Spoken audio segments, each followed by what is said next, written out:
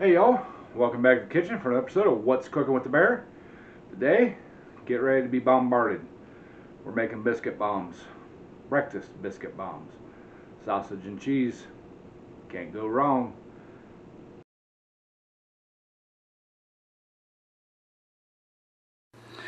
Alright y'all, I'm going to start this recipe out here. I do have some, this is sage sausage. I cooked it up a little bit earlier just to, get it prepped. And we've got 8 jumbo biscuits. These are the buttermilk style. And I do have my oven preheated to 350 degrees. So, alright.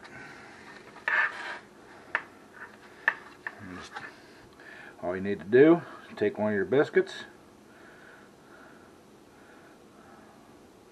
peel it open, take a little bit of sausage here,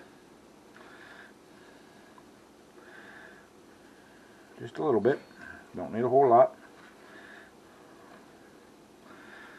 piece of cheese, flip it over, and we're going to pinch the biscuit back together to seal her up, and there's our bomb. So, alright, let's do another one here.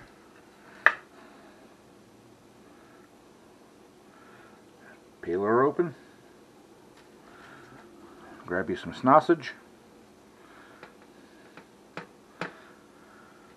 and the best thing about these things is that you can make a whole bunch of them up ahead of time, throw them in the freezer, and then when you want to eat them, you can pop them in the microwave and they're ready to go. Yep, oven's ready. So, alright, got 2 of them there. I'm going to go ahead and make up the rest, and we'll get them popped in the oven. We're going to bake them, I don't remember what the instructions say, whatever the instructions say for the biscuit. That's how long you bake them for. So I'm going to get these done, get them baked up, and we'll bring you guys back. Hey y'all, I wanted to bring you back too and say that you don't have to do just sausage. I like the sausage ones, but every once in a while I'll kick it up. I got this, the real bacon here. Stick that in there. Stick a little bit of that in there like that, just to give it that bacony flavor. You can do all bacon if you want. You can do any kind of cheese you want. If you want some egg in there, scramble some eggs up, lay them out and cut them up. You can stick a piece of egg in there too, but I don't like egg in mine. I just like the meat and the cheese. So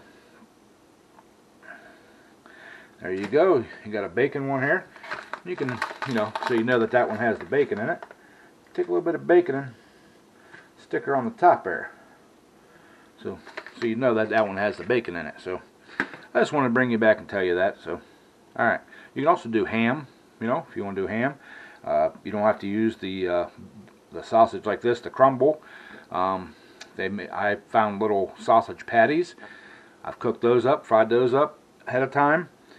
Put those in it with some, Swiss cheese or cheddar or Colby or whatever you want, hot pepper cheese. Do them with Italian sausage even. Take some Italian sausages, you can slice them up, put them in there. Works great too. So just little variety. So, alright, I'm going to finish these out. We're going to get them baked. Alright y'all, we got our biscuit bombs all baked up. I just pulled them out of the oven. They're still relatively hot, so I'm going to let them cool a little bit, and we'll bring you guys back and do a little taste test.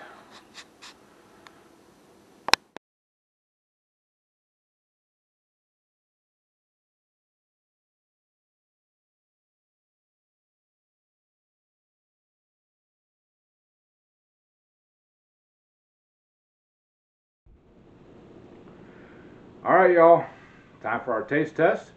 We got our little, sausage and cheese breakfast bomb there.